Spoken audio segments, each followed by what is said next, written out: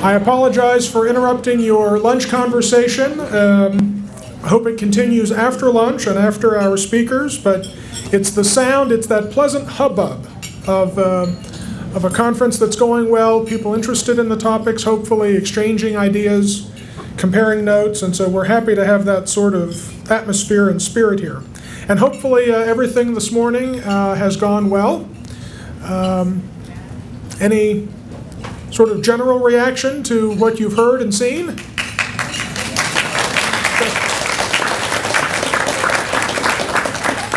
Well, good. That's precisely what we'd hoped for, and we look forward to continuing that very same response and engendering that same sort of reaction this afternoon.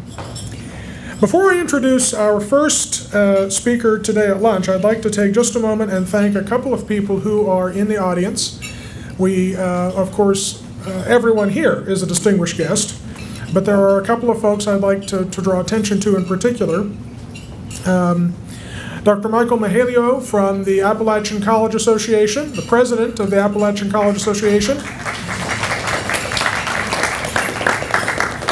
Michael, before he was president of ACA, was president and chancellor at Davis and Elkins College. And so we are delighted to have Michael here wearing both hats, his Davis and Elkins hat and also his ACA hat, and we appreciate his joining us. Dr. Clark Egner, our Vice Chancellor for International Education and Initiatives from our Higher Education Policy Commission, our state-level governing board. Clark, we're delighted that you're here with us.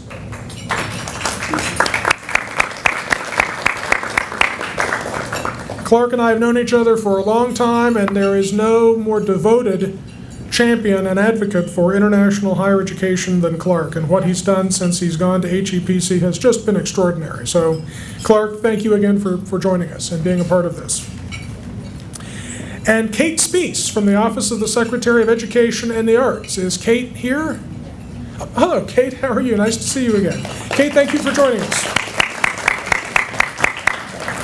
The Office of the Secretary of Education and the Arts, Secretary Kay Goodwin, very generous in her support of this conference and its activities. So thanks to the three of you and the organizations you represent for your support of our work. And now I have the pleasure of introducing Kevin Anwilly. I will refer to you, as we have done throughout our sessions, to read the biographies of our presenters and our speakers that were provided to you in the conference registration materials. I'm going to supplement those today at lunch with just a few brief comments.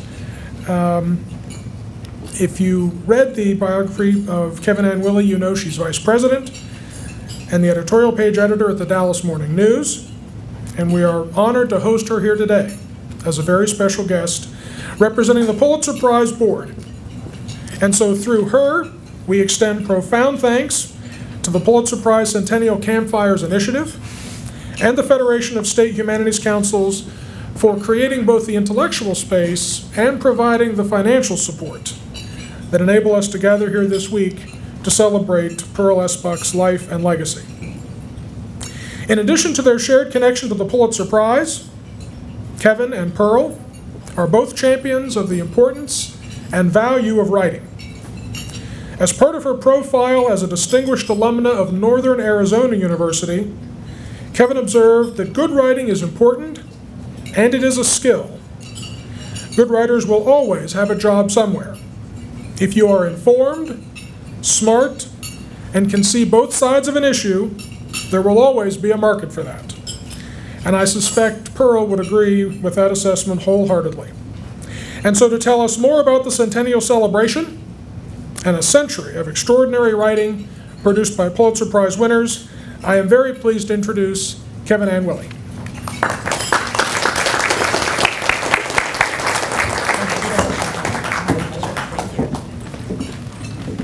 Wonderful. Well, thank you so much. It's great to be here for a wonderful event that you all have put together to honor the groundbreaking work of Pearl S. Buck and the 100th anniversary of the Pulitzer Prizes. I am delighted to be here and to share the stage with Dr. Kong Liao and such a variety and impressive list of scholars. I do bring with me greetings from the Pulitzer Board, and especially from the Pulitzer Prize Board's Centennial Committee. I'd like to thank the West Virginia Humanities Council, West Virginia University, and the Erickson Alumni Center, of course, for conceiving and executing this event.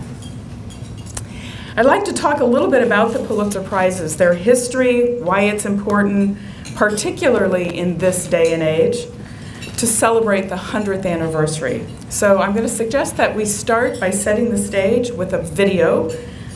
It was produced for the Pulitzer Prizes by the museum in Washington, D.C. It's 12 minutes long, and I think you'll like it.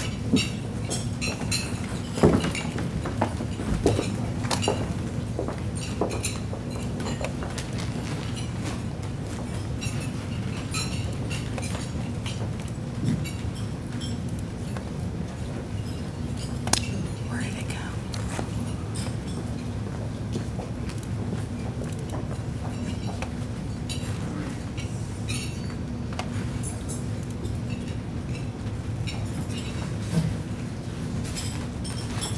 They said this day would never come. They said our sights were set too high. Yet there he was, a man with brown skin, kinky hair, a defining moment in history. To use a word that's usually inappropriate for politics, it was transcendental. There was something qualitatively different about his crowds and his supporters. And I think that informed the way I wrote throughout the year. I grew up in the segregated South. I grew up in Orangeburg, South Carolina, the tail end of Jim Crow. There was an incident in 1968. To think that in my lifetime we could elect our first black president was just an amazing thing. I just sat down to write about the experience. So to have won the Pulitzer Prize for that was just, I'm a lucky guy.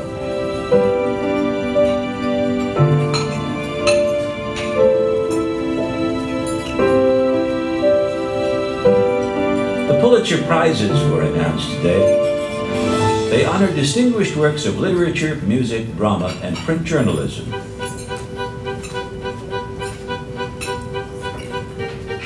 Bob Woodward hired me when he was Metro editor. To this day, he is the most resourceful reporter I've ever met. Eileen Wilson was working at a small paper. She stumbled on a big story and grabbed onto it and didn't let go.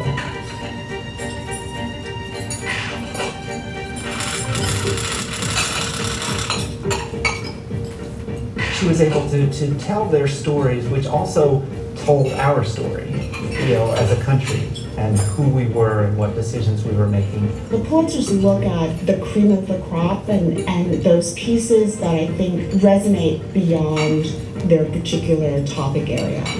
This was a recognition that fashion really does live beyond the runway and fashion magazines. Clothes tell us something really specific about culture.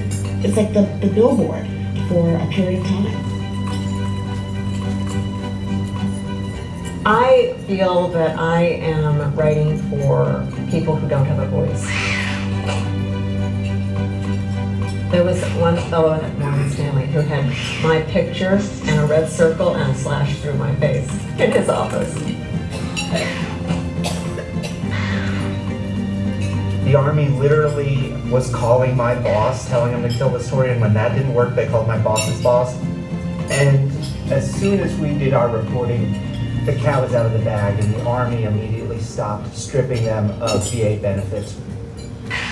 Journalists who do this type of work, you could either say it's a calling or maybe a personality defect. They do it because they have to do it. Whether it's the people that dug through the data or walked through the war zones. It's this act of bearing witness. I swung my graphic around and held it, and I could only hope that it turned out the way that I looked at it through the finder. We've seen some incredibly brave war correspondents.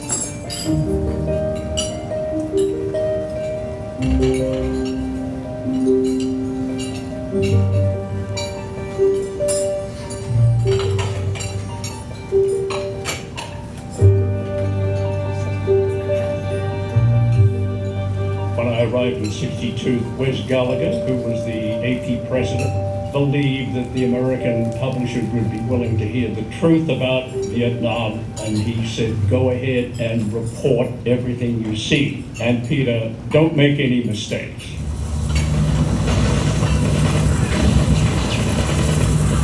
We became very aware through the AP and others that the Pentagon, the military high command, and the White House and State Department were not happy with our coverage. But frankly, we didn't give a damn. Frankly, my dear, I don't give a damn. It never looked as terrible as it was. And it made her wonder if hell was a pretty place too. You never really understand a person until you consider things from his point of view. And to get to know these people, you have to go where they went.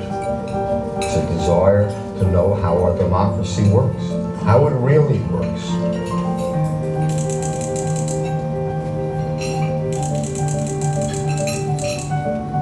In both Master of the Senate and The Power Broker, I examined power for one man.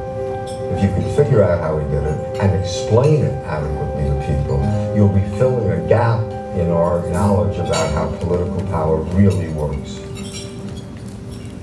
Robert Moses basically said, anyone who wants a contract from the city or state will never speak to you. So when I started, not only was there not a book, there wasn't a single magazine or newspaper article examining public authorities as a source of political power. To work for 7 years, basically with no one terribly interested in what you're doing, being broke a lot of the time, but then at the end of it to have a Pulitzer Prize, that's really something. Editorial cartoons are so vitally important to democracy. The first Pulitzer-winning cartoon, you can understand it 100, 1,000 years from now in terms of social justice, human rights, and really just a powerful visual. We can get away with so much that if we are strong, the rest of journalism is. And the tough part about being a cartoonist is your beat is everything. First Lehman, then Merrill, the high times were finished. Soon U.S. wealth was 14 trillion diminished. The Pulitzer music category started in 1943 with William Schumann, and just shortly after that, Aaron Copland, Virgil Thompson, Charles Ives, iconic American figures who really helped define the American voices. It was the Pulitzer first, jazz in the category usually reserved for classical music. Blood on the Fields traces the journey of an African couple sold into slavery in the United States.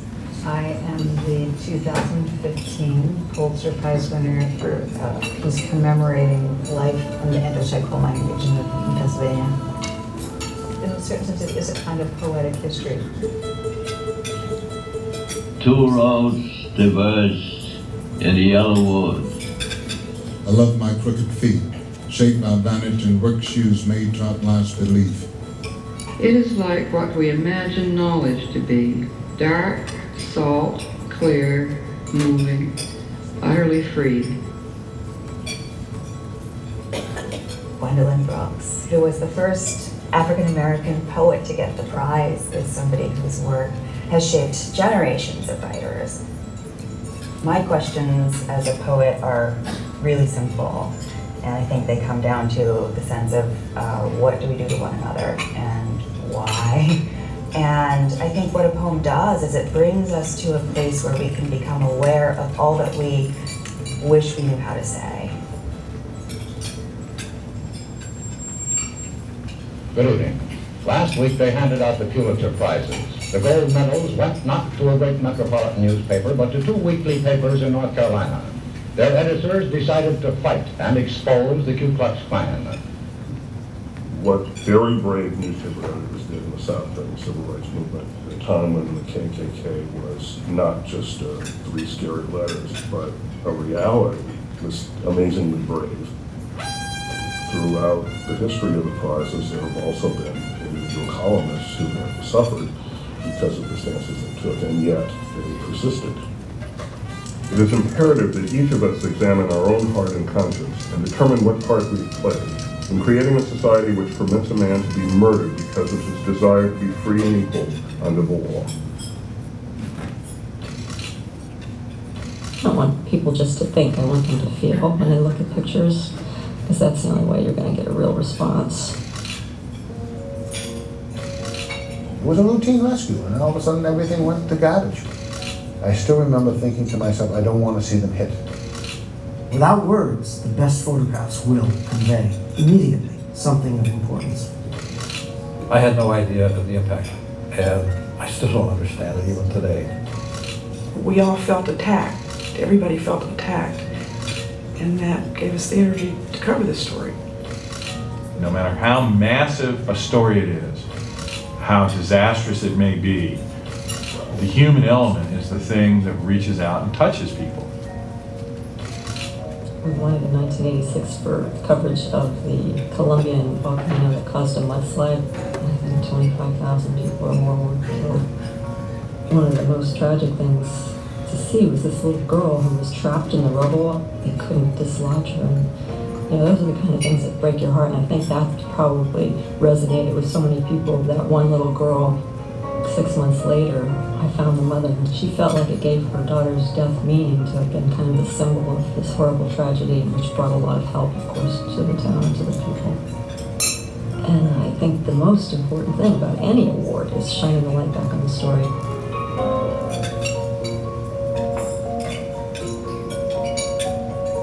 It makes me, you know, hang on to that naive belief that we can change the world.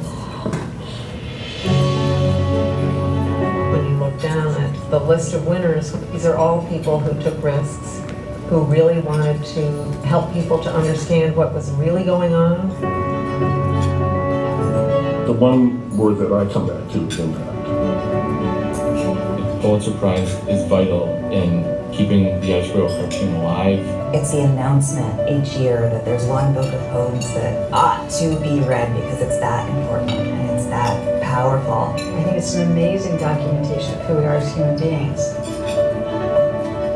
The Pulitzer Prize is just the one that matters the most. It is shorthand that means that this is lasting. We live in a world where everything changes faster and faster, so nothing seems to endure. But one of the things that has endured for a century is the symbolic value of the Pulitzer Prize.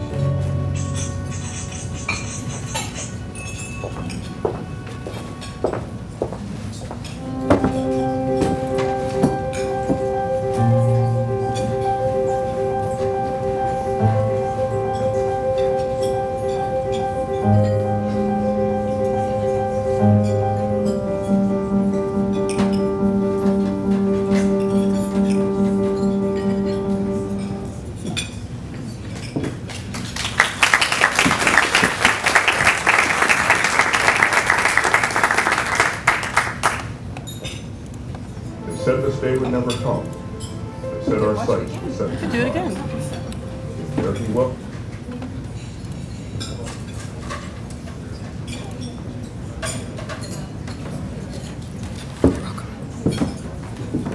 Well, that's quite a walk down memory lane.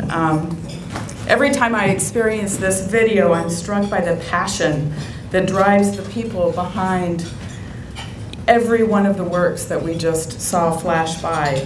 And it's that same passion, I think, that has driven this year's centennial celebrations of the Pulitzer Prize.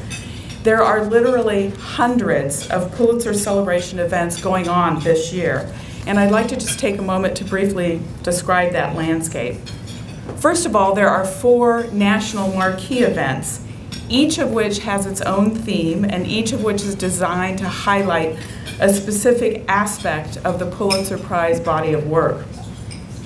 All the marquees have been cross-disciplinary, and by that I mean that they incorporate the best of American journalism, American literature, and the arts, American arts. The first marquee, which we can go to a slide, yes, was in St. Petersburg, Florida in March. That was in partnership with the Poynter Institute for Media Studies, and it focused on the voices of social justice and equality. The second marquee was in Los Angeles in May, in partnership with the Los Angeles Times and USC's Annenberg School for Communication and Journalism, and it focused on war, migration, and the quest for peace. The third marquee was in Dallas in June. Its title was The People, the Presidency, and the Press, and it was a very unusual collaboration between the Pulitzer Board, the Dallas Morning News, and the 3 presidential libraries that are in Texas, LBJ, Bush 41, Bush 43. And I just came from Cambridge for the 4th and final marquee of the year. This one was in collaboration with the Neiman Foundation and was titled Power, Accountability, and Abuse. Each of these has featured top caliber scholars, journalists, artists, policymakers, Pulitzer Prize winners. But wait, there's more. The Pulitzer Board partnered nearly 2 years ago with the Federation of State Humanities Councils in 46 states and territories on a $1.7 million project aimed at deepening the public discourse around the values embodied by the Pulitzer Prizes in a much more organic sort of way. Funded by the Pulitzer Board, the Mellon Foundation, the Ford Foundation, and the Carnegie Corporation of New York, and the Knight Foundation, the project became known as our Campfire Initiative. It was named in the interest of fanning the flames of light and passion across the country. So each of these humanities councils is hosting multiple centennial events. These campfires range in scope from book fairs, poetry slams, journalism workshops, to musical ensembles, panel discussions, and drama readings. The West Virginia Humanities Council, with this event, is a stellar example. Like the marquees, the campfires are designed to highlight the first 100 years of the Pulitzer Prizes and to inspire new audiences for the next 100 years around the values that undergird the prizes. Those values are unstinting fact-finding, well-researched analysis, lucid writing, rigorous self-reflection, cultural discovery, and most important, public service. Now we're going to click through just a few slides in quick succession here just to show you the breadth of what's been going on and is still going on all over the country. You can go to pulitzer.org. We have a new website for more information about the prize celebrations across the country, the history, and the winning work. So let's take a minute and talk a bit about that history. The Pulitzer Prizes were established by Joseph Pulitzer, a Hungarian immigrant who came to this country in the 19th century, unable to speak the language, and at least for a while even to hold a job. His rise to the vanguard of American journalism and the legacy of the prizes that bear his name is testament to American ingenuity, perseverance, and leadership. I commend to you a biography of Joseph Pulitzer named Pulitzer, A Life in Politics, Print, and Power by James McGrath Morris. Joseph Pulitzer was a genuine force of nature, a passionate crusader against government corruption, a fierce competitor who didn't shrink from sensationalism to get the upper hand in circulation wars, and a visionary who was the first to call for the training of journalists at the university level, and who richly endowed his profession. In his will, he gave Columbia University $2 million to start a school of journalism and to establish what became known as the Pulitzer Prizes. A quarter of the funds was to go to prizes or scholarships for, quote, the encouragement of public service, public morals, American literature, and the advancement of education. I've always particularly liked this quote from the father of the prizes. I am deeply interested in the progress and education of journalism, having spent my life in that profession, regarding it as a noble profession and one of unequaled importance for its influence upon the minds and morals of the people. I desire to assist in attracting to this profession young men of character and ability, also to help those already engaged in the profession to acquire the highest moral and intellectual training. So the Pulitzer Prizes began with 4 journalism awards, 4 letters awards, 1 education award, and 5 traveling scholarships. Over the years, the Pulitzer Prizes have morphed into 21 annual awards, 14 journalism categories, 5 book categories, drama, and music. In many ways, this expansion of categories, of course, is a wonderful thing because more and varied work gets recognized. For those of us on the Pulitzer Board, however, this explosion of categories has made for an explosion of work. We on the board have essentially 5 months to read the 3 finalists in each of the 21 categories. We're doing this while we're doing our day jobs, by the way. Then we attend a 2-day event at Columbia University in April, prepared to argue which of the 3 finalists in each category deserves the prize. Not that I'm expecting any sympathy here, it is, after all, America's Best Book Club, but it is not a small lift.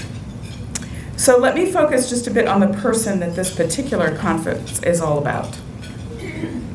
For the first decade, the Pulitzer Prizes were awarded. The board declared the winning novel must, quote, depict American life. But after Thornton Wilder's The Bridge of San Luis Rey won the prize despite its Peruvian setting, board members broadened the definition. After 1928, the winner simply would be, quote, the best novel published that year by an American author. The category, by the way, is now called fiction, and the award is given for, quote, distinguished fiction by an American author, preferably dealing with American life. Anyway, the first book to benefit from the 1928 shift came along 4 years later. In 1932, Tsai Zhen-ju, also known as Pearl S. Buck, won the Novel Prize for The Good Earth. Toni Morrison, who won the 1988 Fiction Prize for The Beloved, praised the book, adding wryly that Buck, quote, misled me and made me feel that all writers wrote sympathetically, empathetically, honestly, and forthrightly about other cultures.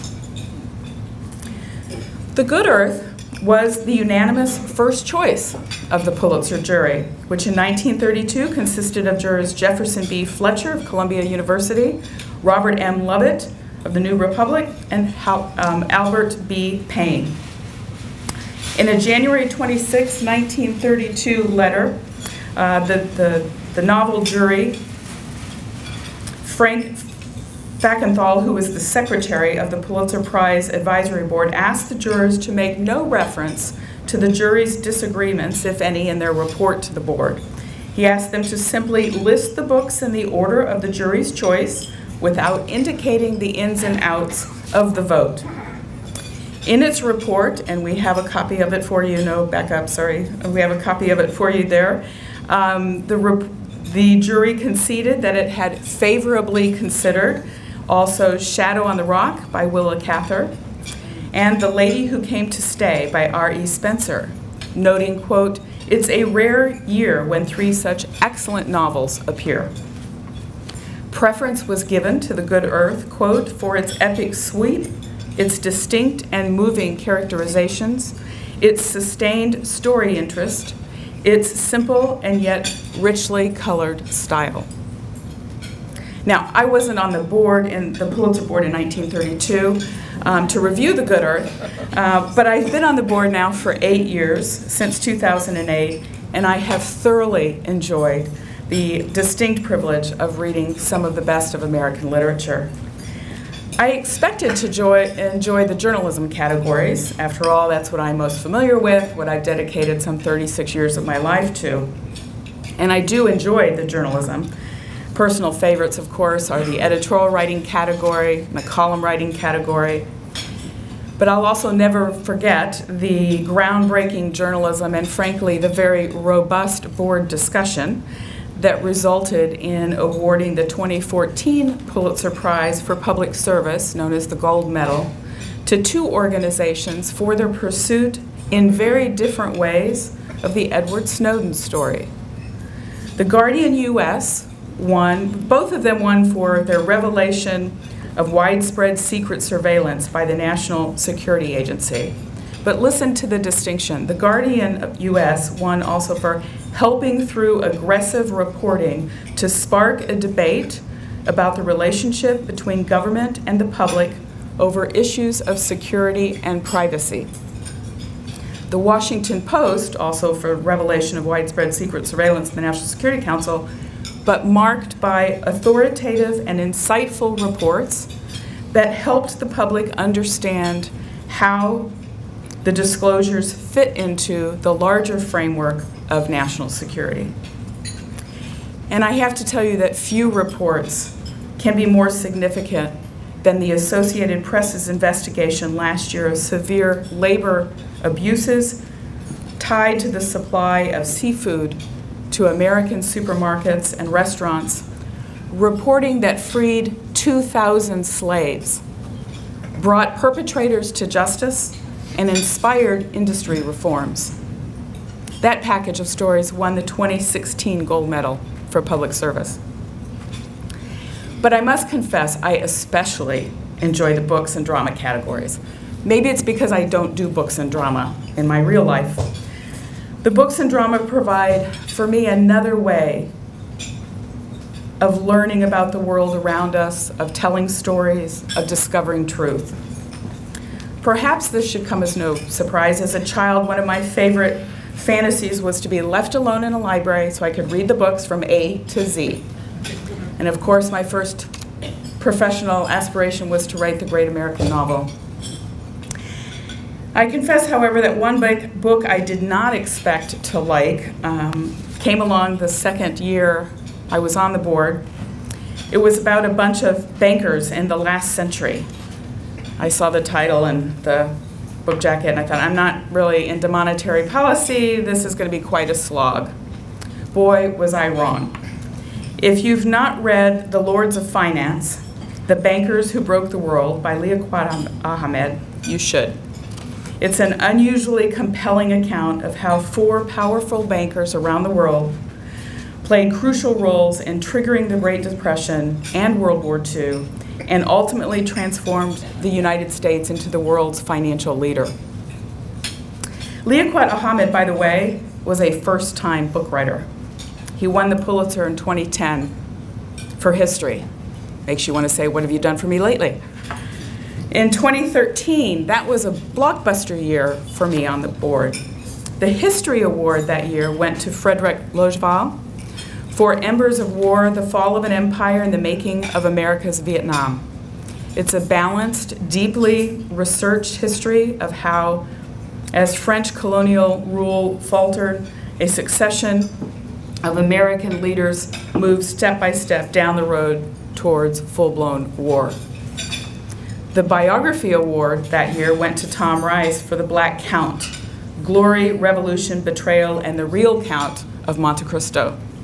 This is a compelling story of a forgotten, swashbuckling hero of mixed race whose bold exploits were captured by his son, Alexander Dumas, in the famous 19th century novels. I think this book should be a movie. The nonfiction prize that same year went to Gilbert King for Devil in the Grove, Thurgood Marshall and the Groveland Boys, and the Dawn of a New America. It's a richly detailed chronicle of racial injustice in the Florida town of Groveland in 1949, involving 4 falsely accused black men of rape and drawing a civil rights crusader and eventual Supreme Court justice into the legal battle. This one's actually being made into a movie as we speak. Both Groveland Boys and Black Count teach more about history, race, and culture than any civics or seminar course around. In my opinion, they should be required reading in every high school in America. And of course, then there's this year's drama winner. Anybody know what that one would be? Anything come to mind? Have you heard of Hamilton? So Hamilton by Lin-Manuel Miranda. It so rocked my world that a year later, having seen it in the public theater, I still really can't get it out of my head. And there's a confidential side note here. You have not lived until you've heard Ron Chernow, who's the author of the book on which the musical is based, rap about his subject matter. He did a snippet of that of Lin-Manuel's script at the Dallas Marquee event on a panel we had featuring 3 Pulitzer Prize winning presidential biographers, and it brought the house down. So in closing, I'm not going to rap for you about Hamilton, but I will say thank you to each and every one of you involved in this forum. It has never, ever been more important than it is right now to focus on the values of engagement, enlightenment, truth-telling, and inspiration.